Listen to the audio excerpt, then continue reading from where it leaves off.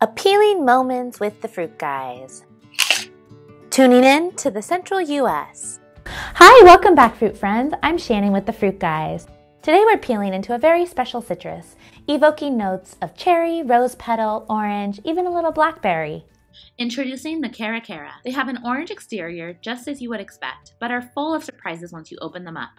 The seedless interior is a beautiful rich pink with a crisp citrus aroma that makes them irresistible. The unique color is due to lycopene, a natural pigment with antioxidant qualities. Furthermore, the fruit is an excellent source of vitamin C, A, and fiber, along with being a great source of folate and potassium. The delicious flavor of orange combined with subtle sweet raspberry-like undertones creates a unique taste to enjoy at your desk or to add to salads at lunch. First discovered in 1976 at the Hacienda Cara Cara in Venezuela. From Venezuela, the fruit was brought to Florida, then to California, where it adapted perfectly, thriving in the warm climate.